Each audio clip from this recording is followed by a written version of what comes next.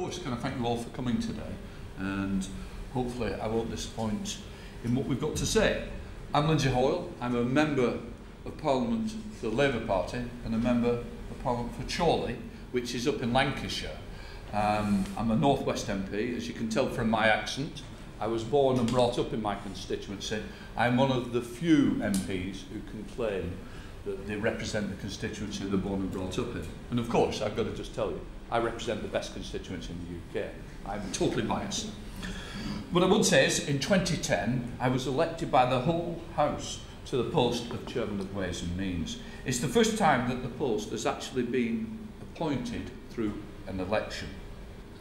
I would like to, of course, thank the outreach team for inviting me to speak on the topic of Ways and Means. An awful lot is written and said about the powers of the Speaker, but it's not often that the role of Chairman of Ways and Means is discussed in length.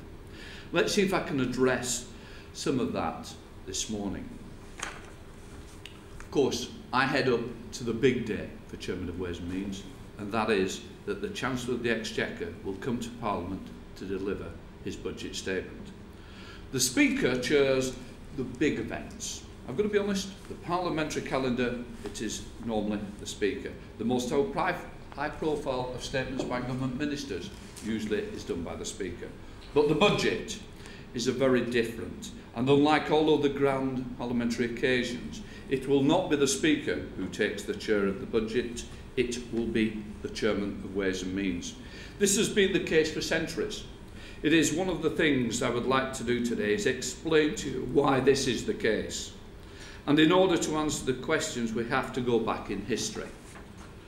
The existence of Chairman of Ways and Means all stems from a very different position of the Speaker in the 16th and 17th centuries.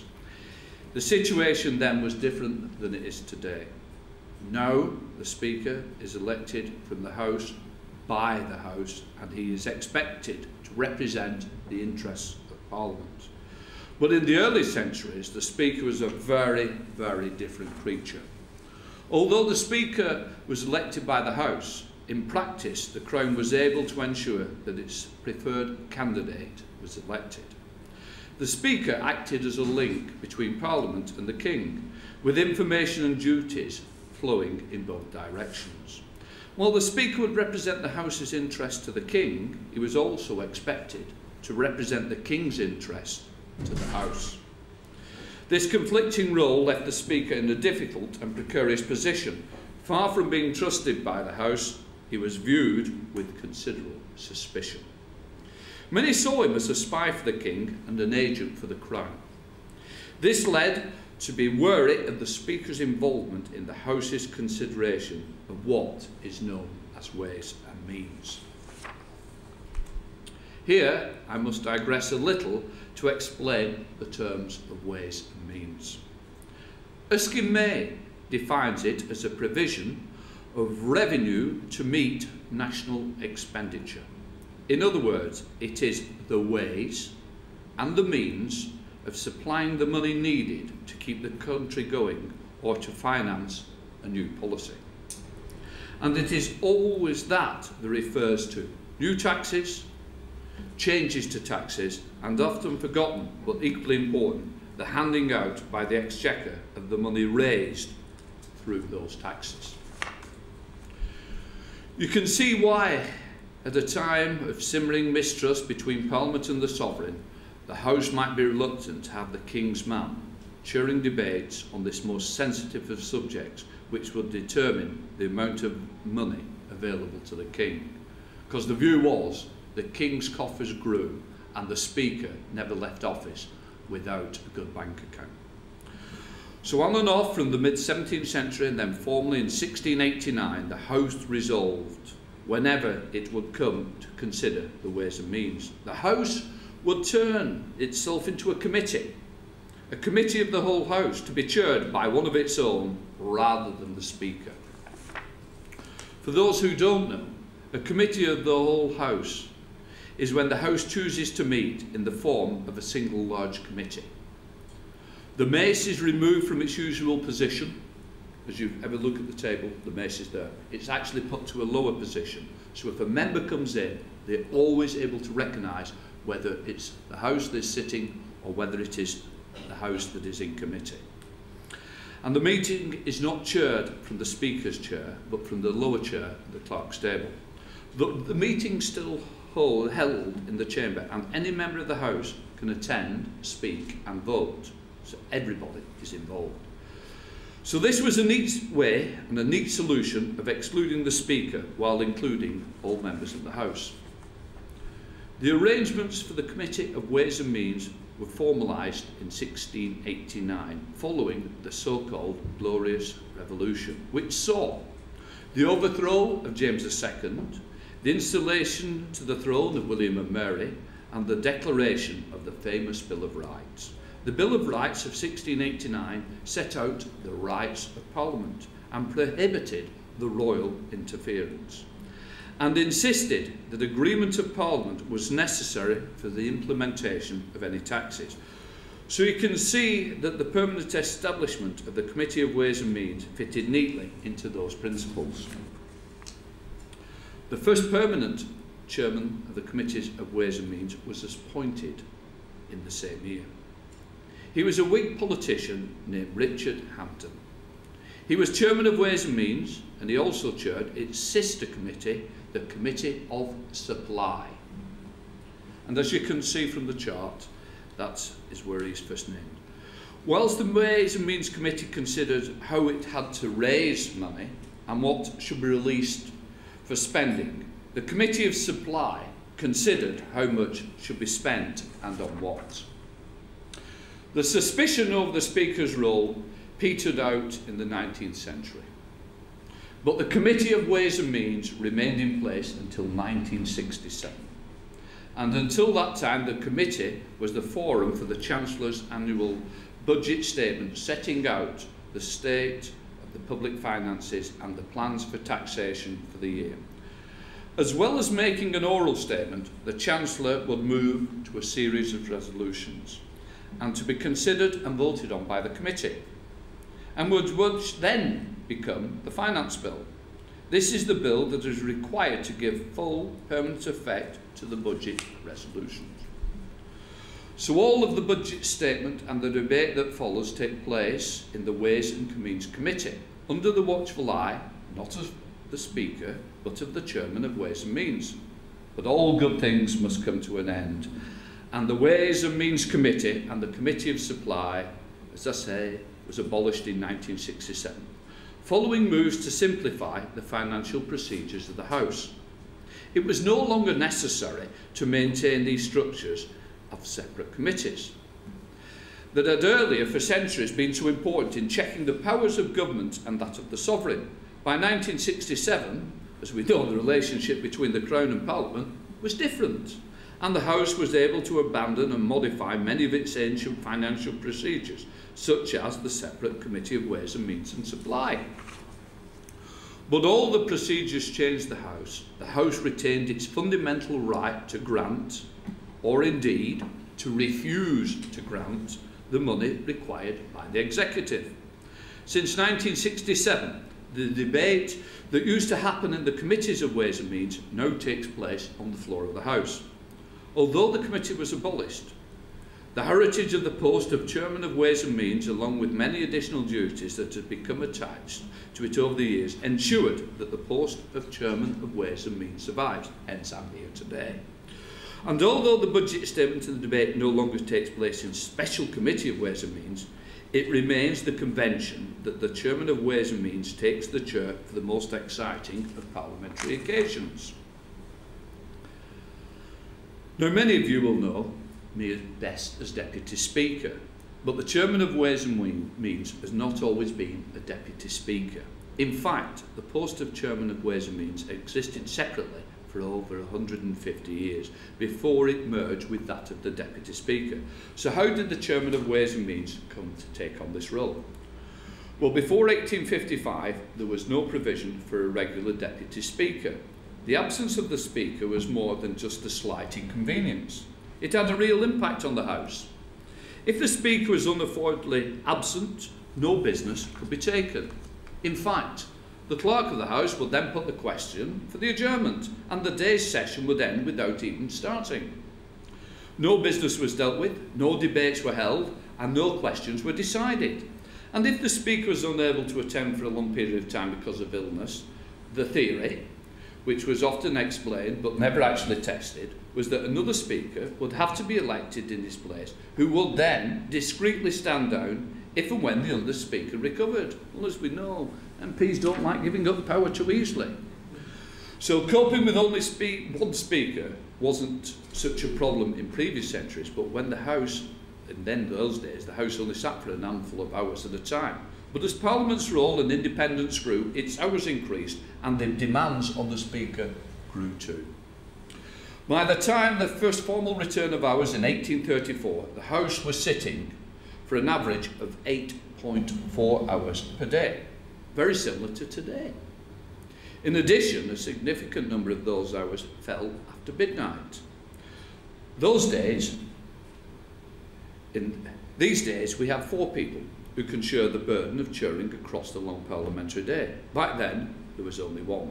Inevitably, the problems continues and increase, and in 1853, a select committee was appointed to consider the matter. The report of the committee hints at the burdens of the office taking their toll on the health of various speakers, which in turn increased the number of days when the Speaker would need to be absent for health reasons. The committee also noted that the need to serve the House was forcing speakers from absence far sooner than was advisable for their own well-being. For instance, the report mentions the case of where a speaker would return to work extremely soon after the death of a close relative, which, in the words of the report, involved a greater sacrifice of private feeling than could possibly be expected. It was then clear that something had to be done. The burden was too much for one man to bear, and it was impractical for the business of the House to be dependent on the health and well-being of one man. But there were some strongly held views to overcome. The office of the Speaker, one of the great offices of state, was held in high esteem. And in 1853, the committee was worried about the effect of diluting the authority of the Speaker by allowing another member to chair the House. The committee said, "The confidence and the respect of chiefly paid to one man selected by the House for the office cannot be expected to attach easily to another, who may be his substitute for a few days and then sink again into the general body of the House." The committee decided that this could be avoided by appointing one specific MP as a formal go-to deputy speaker. That is why they recommended that the man should be the Chairman of Ways and Means. Although the Chairman of Ways and Means chaired committees of the whole House from the lower chair at the clerk's table, there had previously been no connection between the Chairman of Ways and Means and the upper chair of the House, the domain of the Speaker. But the Chairman of Ways and Means was an obvious person to turn to. As the committee put it, the Chairman of the Committee of Ways and Means is familiar with the proceedings of the House and is accustomed to preside and preserve order in deliberations of committees of the whole House. His designation for this duty will prevent any difference of opinions in the selection of a temporary substitute of Speaker. Following the publication of the report, the House agreed that the resolution that is in unavoidable absence of the Speaker, the Chairman of Ways and Means should take the chair in the House on a day-to-day basis. It was soon considered necessary, for the sake of certainty, to put those arrangements on a firmer footing. A standing order was made in 1855 giving the Chairman all of the duties and the authorities of the Speaker in relation to the proceedings of the House. The Deputy Speaker Act of the same year conferred on the Deputy, acting under the standing order, the full power of the Speaker in and out of the House, including powers under statute. I think we've got a photo coming up. The first person to fill this combined role was Henry Fitzroy. There's Henry Fitzroy. The first time that Fitzroy took the Speaker's chair, just after the House had come out of Committee of Ways and Means, so the transition was particularly natural. Initially, the arrangements for the Deputy Speaker taking the chair were formal and were intended to cover occasional absences by the Speaker. The Speaker would supply a medical certificate to the House saying why he was prevented from attending the House. One slightly embarrassing example of this reveals that he'd sprained his leg mounting his horse. Do we believe that? I think it was more likely he fell out of his carriage on his way back from the club. But over time, procedures were changed to make the whole procedure simpler. From 1888, the House did away with the need to formally announce the absence of the Speaker, allowing the Chairman to take the chair when requested to do so by Mr. Speaker, and without any formal communication to the House.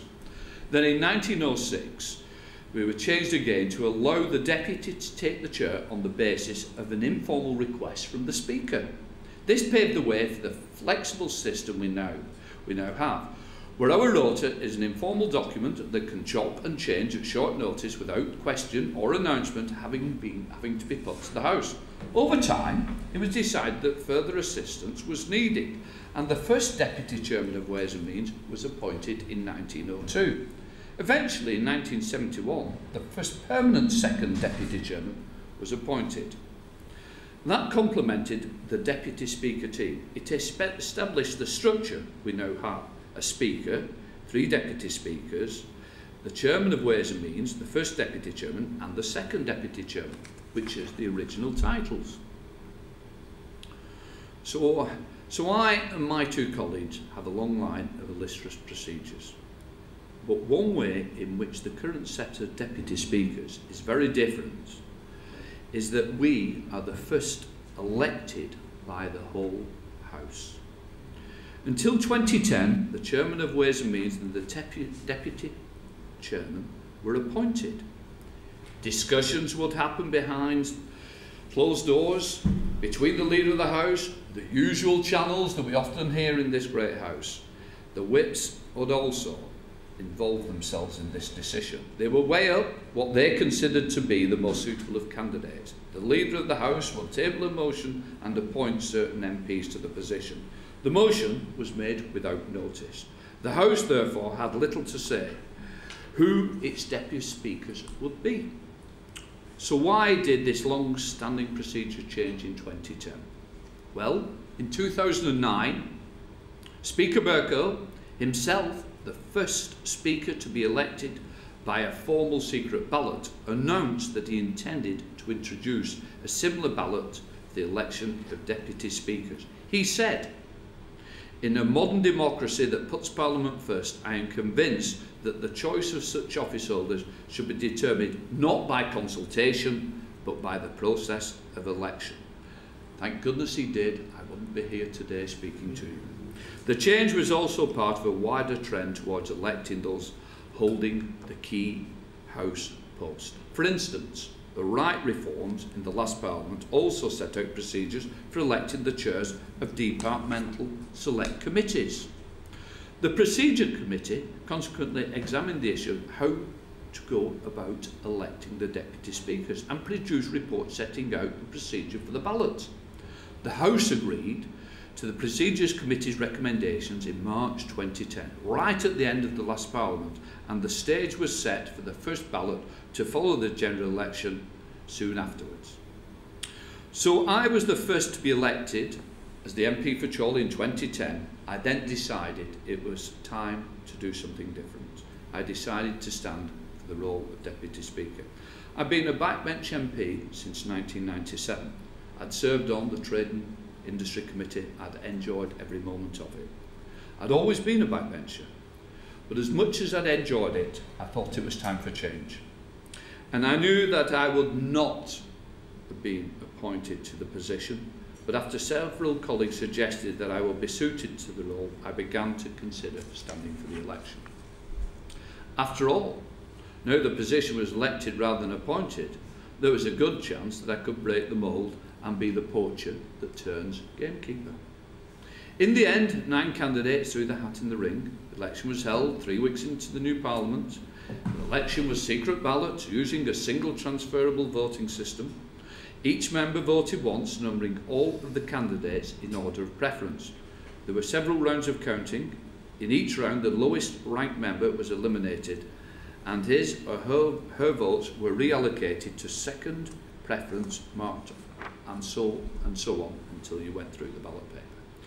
The procedures for electing the deputies imposes certain constraints on the composition of the speaker team. The first constraint is gender, and the second is party. In the terms of gender, the standing order stipulates that at least one of the speaker team, so the speaker and the 3 deputies, must be a woman, and that one must be a man. This has long been a convention when deputy speakers were appointed, but the election of deputies was the first time that it was then set in stone. At the moment, we have an even balance of 2 men and 2 women. In the terms of the party, the chairman of Ways and Means, the lead deputy, must come from the opposite side of the House to that of where the speaker was drawn. So since Mr. Speaker used to be a Conservative MP, and under the current coalition government, only candidates from the opposite side can stand the chance of being elected to the top post of Chairman of Ways and Means, then in order to maintain balance, the first Deputy Chairman of Ways and Means has to come from the same side of the House as the Speaker, so government side. Finally, to wrap it all up neatly, the second Deputy Chairman has to come from the opposite side of the House to Mr. Speaker again. So again, we're looking for a Labour or another opposition MP. And there we are, all smiling. Team Burko at our best. One current setup is me, a Labour MP, Eleanor Lang, the first Deputy Chairman, who is a Conservative MP, and Dawn Primrolo, the second Deputy Chairman, who is a Labour MP. This leaves us with a neat balance across the House.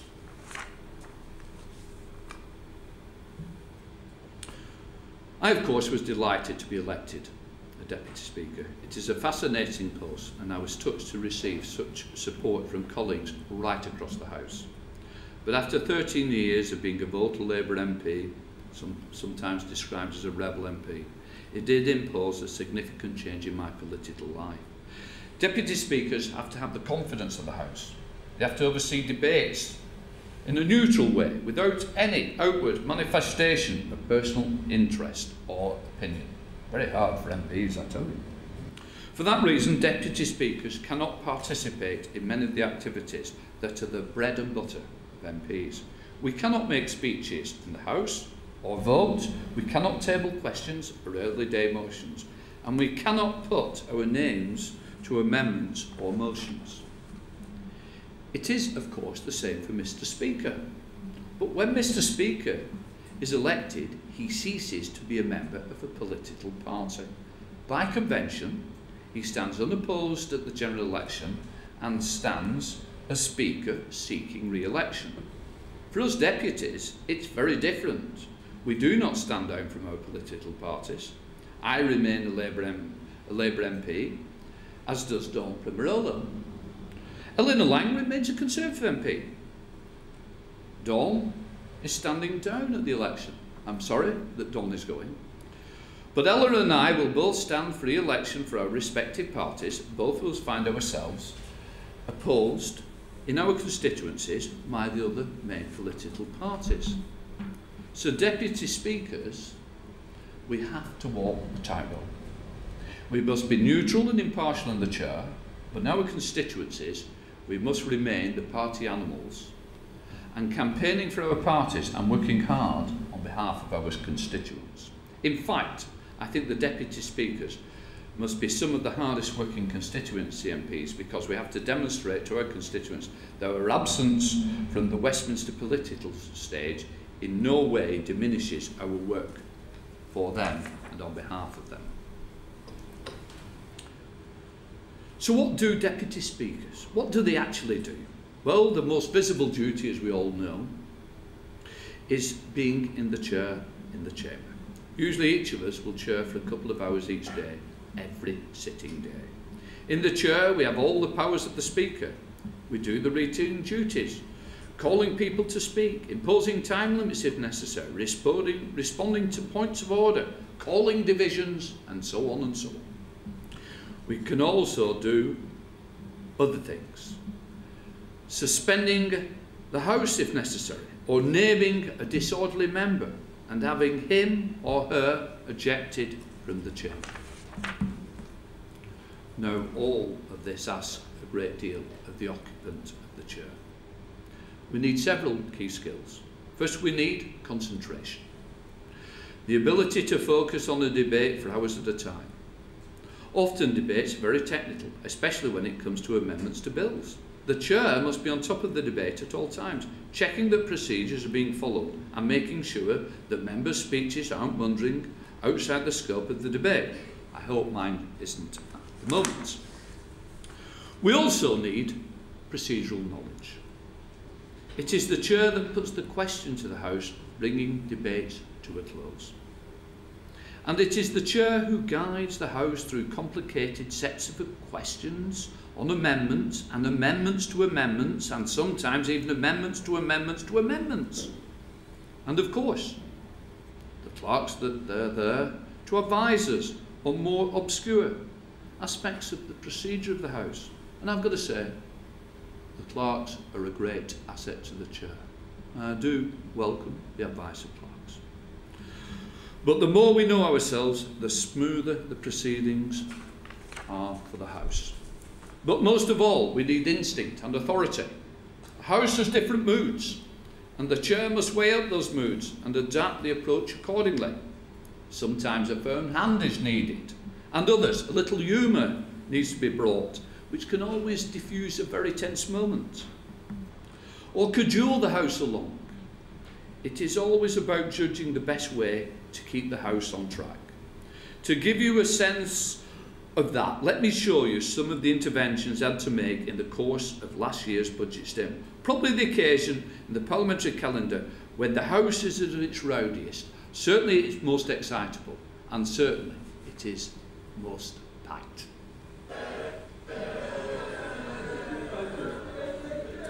Before I call the Chancellor of the Exchequer, it is convenient to remind honourable members that copies of the budget resolutions will be available in the vote office at the end of the Chancellor's speech. It may also be appropriate to remind honourable members that it is the norm not to intervene on the Chancellor of the Exchequer or the Leader of the Opposition. I now call the Chancellor of the Exchequer, the Right Honourable George Osborne. Obviously the country is waiting to hear the Chancellor. I certainly want to hear the Chancellor. I'm sure most of the people in this chamber also want to hear the Chancellor. Please let's hear the Chancellor, George Osborne.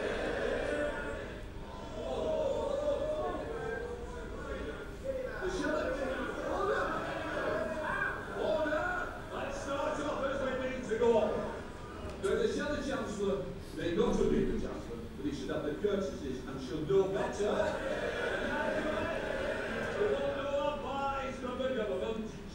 Than to display. I don't wish to see it.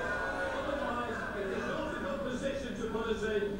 And let us continue, but let's not this become a circus of the day. George Osborne. Order! We can't have one side being told without the other. It's not a competition who can shout the loudest. Let's hear the Chancellor. If you don't want to be your own Chancellor, I'm sure your constituents would understand if you leave the chamber. I suggest nobody wants to leave the chamber. Let us continue. Chancellor of the Exchequer. Order. Let us say to the backroom and a couple of people in particular that the panto ceases for another 9 months and if auditions do take place, can they take place outside the chamber? Order! I'm thinking first, and quite rightly, expecting the Chancellor to hear, I certainly expect the Leader of the Opposition to be going to take courtesy. Order! I cannot understand an opposition that doesn't want to hear their own leader.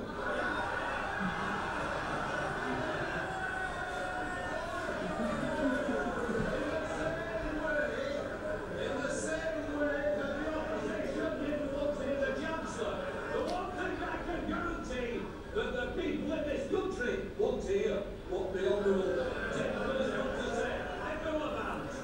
To be fair.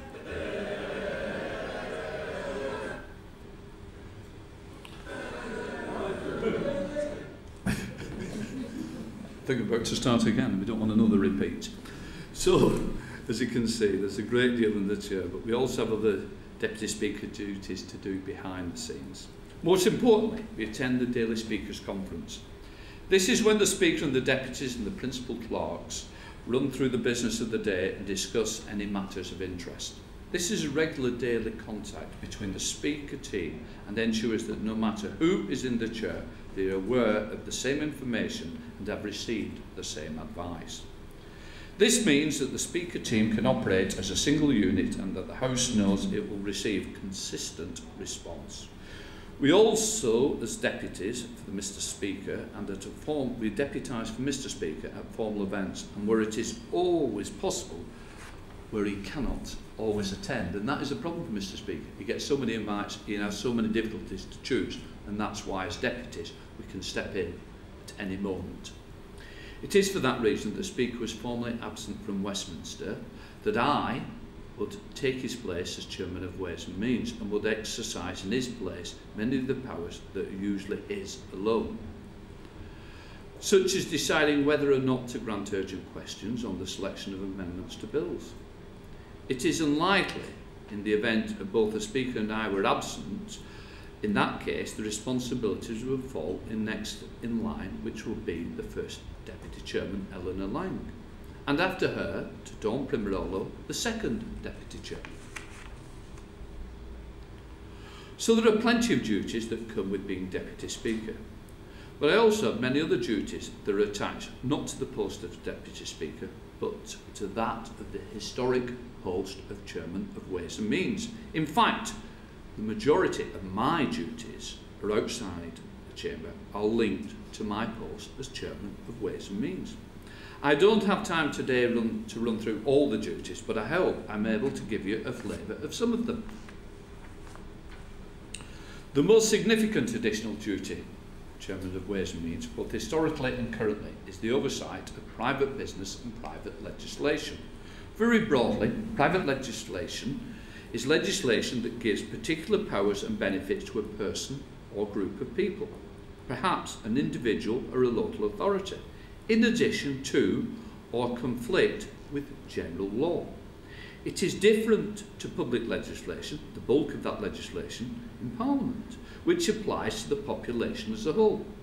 Until the 19th century, private bills mainly concerned the affairs of individuals. For example, private bills were at that time an avenue for securing a divorce.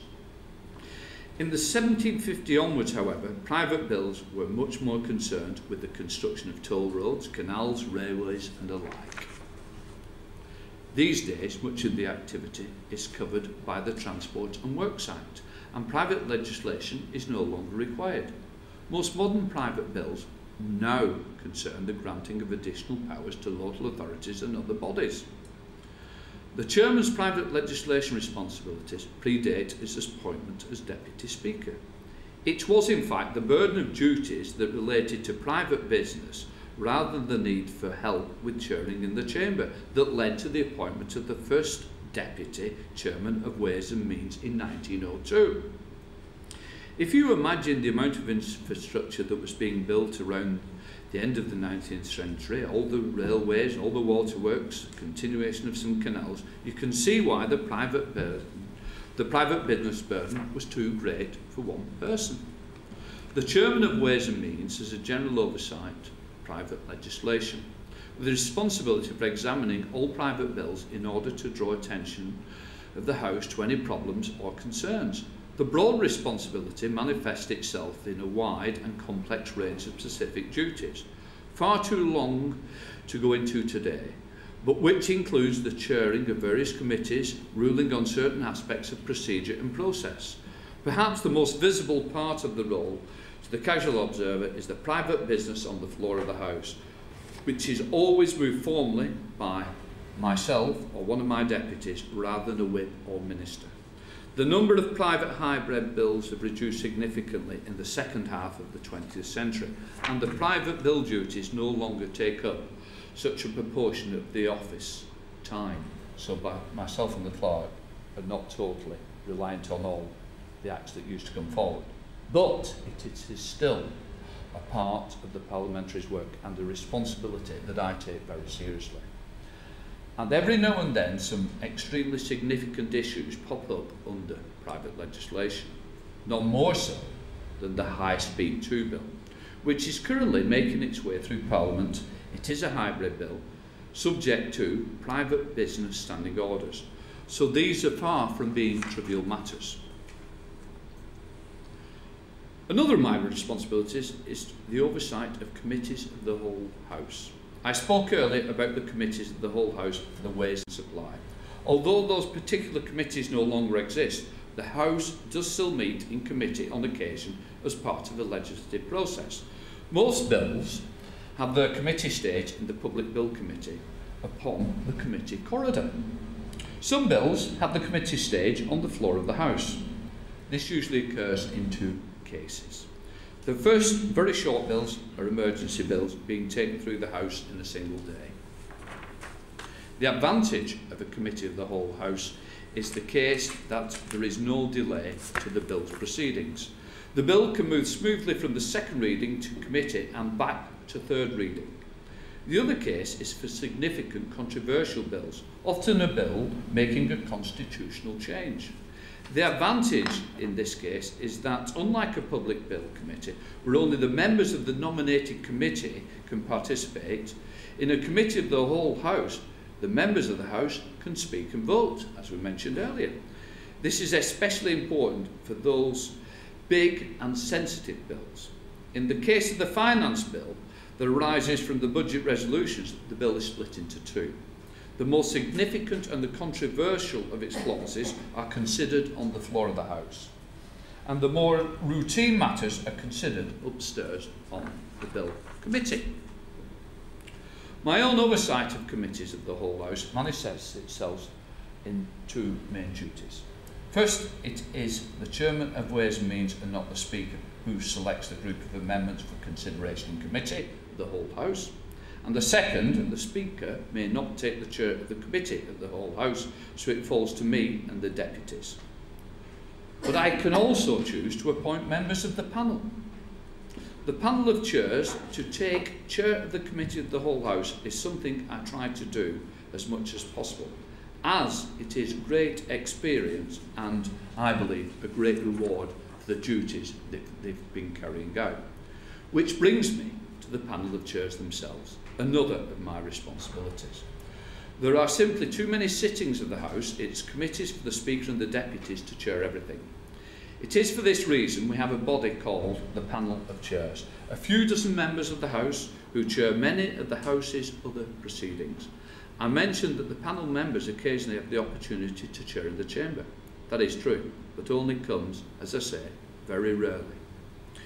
Much more of their time is spent chairing proceedings in the House of the Second Chamber, which is Westminster Hall. And in general committees, the many committees that meet each week to consider bills, delegated legislation and European documents. The panel is appointed by Mr. Speaker from those members who volunteer their services.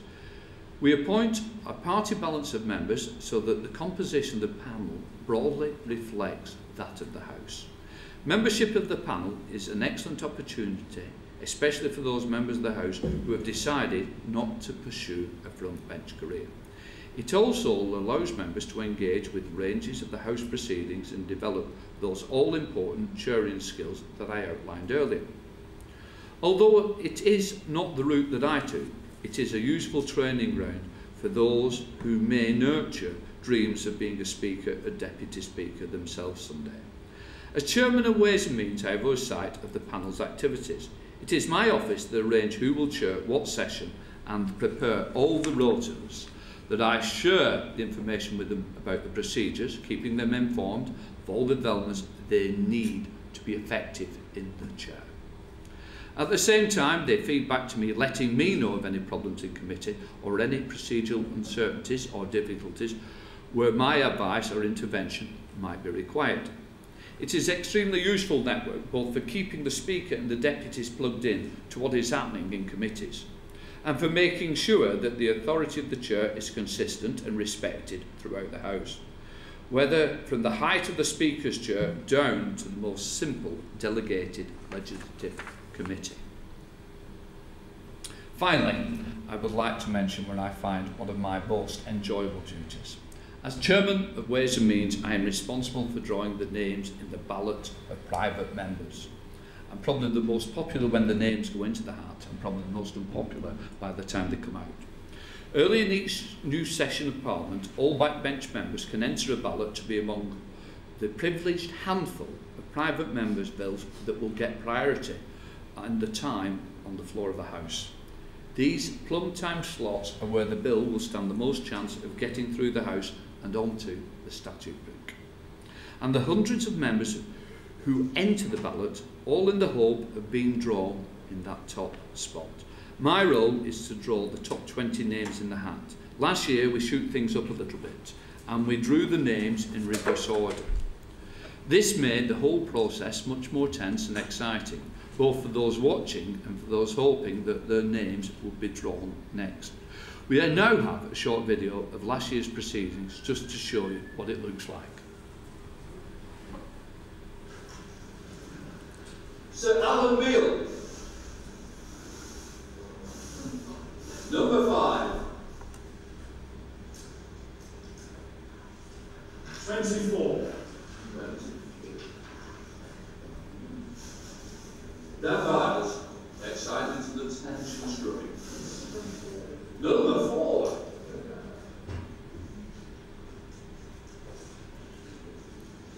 336. Cheryl Murray. Number 3. 337. Jonathan Lord. Number 2.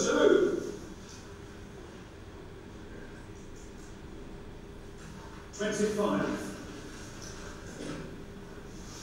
Paul Blomfield.